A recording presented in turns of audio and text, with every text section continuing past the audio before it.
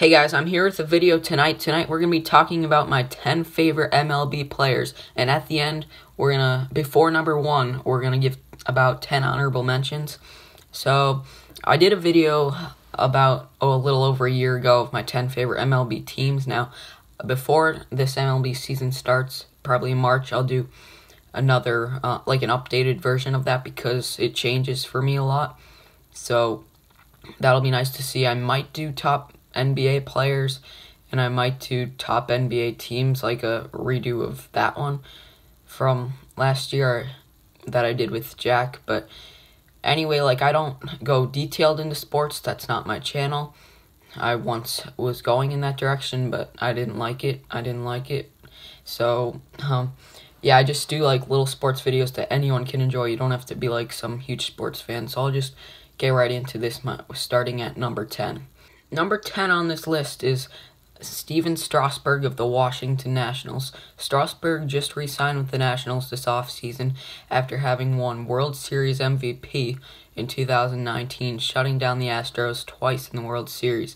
He's always been one of my favorite pitchers. That started back in, I don't know if I really started liking him way back in 2014, but I love some 2014 film of him from those playoffs. But I do know that I definitely liked him a lot by 2016 at least. And so I've enjoyed watching him the last couple years. 2019, it was so great to see him succeed in the playoffs, even if it was in those Navy jerseys that I didn't love.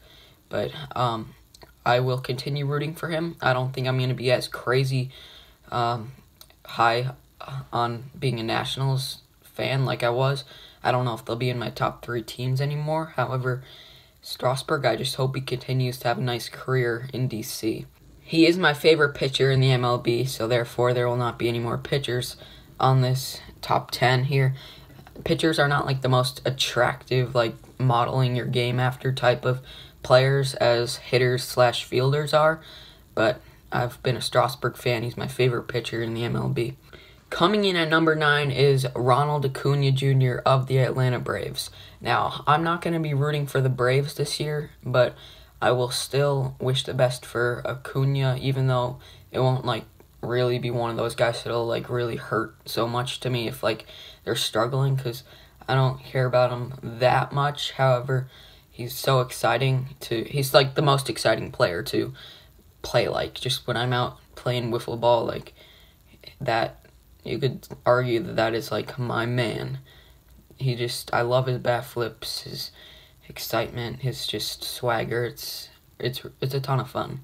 So, I do like Ronald Acuna Jr., despite some of the time he doesn't, like, hustle and stuff. I'm an Acuna fan for sure.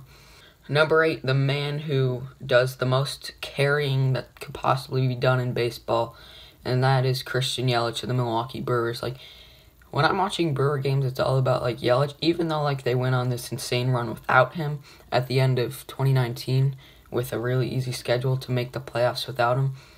But, man, I kind of have a thing for the Brewers. I was up in Milwaukee last summer, and I even liked them before that. So, I hope that they can stay relevant here. I'm really not sure. They could have a really good season or a real disappointing one here in 2020. Like, I'm really not sure what to expect of this Brewer team, but Christian Yelich, he's fun, he's a good guy, he's fun to watch, and I wish the best for him for sure. Hopefully he could continue his dominant run that he's been on over the past year and a half. Number 7, just entering his second year in the MLB, Fernando Tatis Jr. of the San Diego Padres. His rookie season got cut a bit short. He got injured in August, and I was it really hurt. Like, when he got injured, I was so upset. Tatis was so fun to watch, and I will be rooting for the Padres this year. They're definitely a team that I think could be pretty good, and I want them to do well as well. They're now a brown team. Their new jerseys are fire. Tatis plays shortstop with so much swag. I'm not even too familiar with his hitting, to be completely honest with you. But from what I've seen, I haven't got to see him play too much yet in the MLB, but what I've seen, he's going to be my favorite player, one of my favorite players for years to come in this league. Number 6, from the New York Yankees, the shortstop, Gleyber Torres. Ever since he broke in 2018, I think even before he made his debut, I knew I was going to really like this player, Gleyber Torres. Now, I modeled my batting stance off him in baseball in 2019. I was about to, do it like you guys could understand, getting good visual of it. Heck no. But it's kind of just like putting your hands a bit high up behind your head and just swinging pretty hard. Gleyber has power, by the way. I've always been saying it for a while. Gleyber's gonna be a starting all-star in 2020. That might be harder now, realizing that he's gonna be a shortstop, not second base, but I'm still gonna go with it. Gleyber Torres, your 2020 AL starting shortstop in the All-Star game. And he's on my favorite team, of course, so I really like Gleyber Torres. Number 5, a man who just left my favorite team but moves to a team that's very relevant to me, and that is Didi Gregorius of the Philadelphia Phillies. He was definitely one of my favorite Yankees during his 5-year run, especially 2017 and 2018. Didi, just such a great leader to the team that I liked. He was just one of the great presences in New York over those great, just good, solid, fun. He was like a good player, 2016, 17, 18. The run in New York didn't finish the way he would have liked, but he's headed to Philly, where I'm sure he'll bring great leadership there. And I'm excited I could go watch him play in Philly. I don't know. I went there last year, but I'll go back while he's there eventually, probably 2021 or something. I don't know. It's not that long of a trip, only 2 hours to Philly. They are the closest team to me. So I'm going to be rooting for the Phillies a bit, and maybe a lot by the end of the season. I kind of have mixed feelings on the Phillies. We'll save this for the favorite teams video. But yeah, Didi is definitely one of my favorite players in baseball and has been for quite a few years. He moves teams now, but I don't think that'll affect anything really too much. Number 4, a guy who's trying to hang on to his career, that's Robinson Cano of the New York Mets. Cano is one of my favorite Yankees in the 2 years that I watched the Yankees, and he was still there, 2012 and 13. And when he moved out to Seattle, I didn't really get to watch him play, because that's one of those teams that really just hides on you. When you talk about teams that go hiding, you talk about the Mariners, you talk about even the A's, you talk about the Rockies, Diamondbacks, these teams you don't hear about much. But Cano came back to the Mets in 2019 and had a okay year, bugged by injuries. But I really root for Robinson Cano, despite his PED use in 2018. He's one of those players, he might be the lefty that I bat the most I try and model my stance after in wiffle ball. He is so smooth in the field. I've liked Robinson Cano for a long time, and I'm really hoping that he's out of his prime, but I'm hoping that he could still be a solid player here in 2020 for the Mets, who I do find myself to root for a lot. Number 3 on this list, it's Bryce Harper of the Philadelphia Phillies. I hope Bryce does really well this year. Bryce Harper, I root for a lot, man. And I don't even know what was so funny about that, but he's probably second most next to Cano, who I bat the most in wiffle ball out of lefties. And like I said, I'm gonna I'd like to see the Phillies be a bit relevant, even though I hate when my friends overhype them. I still think that I want them to be in the playoffs, just so they could be relevant, because I kind of like them. And Bryce Harper, I feel I really like Bryce Harper. He gets a lot of hate, that kind of lesson. I love how as soon as he hit that walk-off grand slam against the Cubs, you would find a bunch of Instagram comments underrated, because the whole narrative was that he was overrated, and so now he was underrated, because he did have not nearly an MVP type or anything, but he did have a very solid first year in Philly. I'm wondering if he could get back to that MVP conversation level type of player. Now let's move to our top 2 favorite players. Number 2, it's Aaron Judge of the New York Yankees. This player, I mean, he's such a fantastic leader over the last 3 years for my favorite team. He's their best player. He is so freaking loyal to the team with everything. He's such a competitor.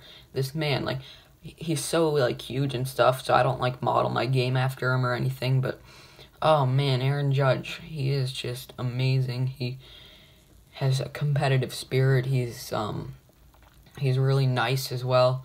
He gave me a fist pump in like 2015 before he came to the majors, and I am sad that he's already turning 28 in the middle of this year. But dang, we just got to enjoy these prime years of Aaron Judge here in New York. There's quite a few more of them to come. 3 down. Hopefully he'll stay healthy all of 2020. He did not the last 2 years. I am like so excited because like I want his numbers out of any player on the Yankees. I care about him having good numbers personally the most, just because like he's our man, okay? So I really hope he does the best possible. The Yankees do the best possible. I am pumped for 2020 in New York, highlighted by Aaron Judge. On to the honorable mentions. If you have not already, give this video a big thumbs up and comment below who your favorite MLB player is. Now, my honorable mentions here, I'll just read them off. Juan Soto of the Nationals, Chris Bryant of the Cubs, Luis Severino of the Yankees, Starlin Castro of the Nationals, Francisco Lindor of the Indians, Mike Trout of the Angels, Josh Donaldson of the Twins, Nolan Arenado of the Rockies, and Jacob deGrom of the New York Mets. Now on to number 1. Here we go.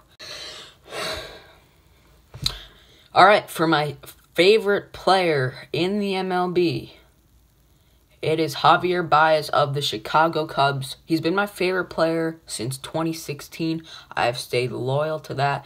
I've seen him develop from an average player into a superstar, and Baez, or at least an all-star, and Baez is going to be remaining my favorite player here.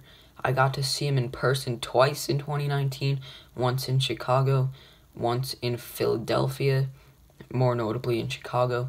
I bought a shirt of him that day I was at the Cubs game, and it was great seeing him in person. I like stalk this man on Instagram because he is so cool. Like, he's like my favorite player in baseball, and there's no question about it. Like, I'm glad to say that I have a response if someone asks me my favorite player in MLB, and it's undoubtedly Javier Baez. It has been for a few years now, and I want to see him back in the playoffs. I kind of was happy we got to see the Cardinals finally squeak in 2019, but really more so, I was bummed out that the Cubs, a team who I'd followed closely all year, and Javier Baez, I didn't get to see him play in the playoffs this year. So in 2020, I'm hoping that we do get to see him play in the playoffs, and I will remain a Javier Baez fan. That's a wrap for my top 10 favorite players in the MLB. I'm hoping you enjoyed this video. Again, if you forgot to earlier, give this video a big thumbs up. Subscribe to Never Quit Nate for a lot of great content twice a week. We're going, I think, here in January. And that's kind of the plan for January, February. We'll see what happens as the year goes on. Hopefully, it won't be any less than that for a while. And I am hyped to make you guys more content. It is going to be a fantastic year on this channel. It's been a pretty solid start. So, again, give this video a big thumbs up if you forgot the last couple of times I said so. And goodbye, guys. That's all I'm going to say for tonight.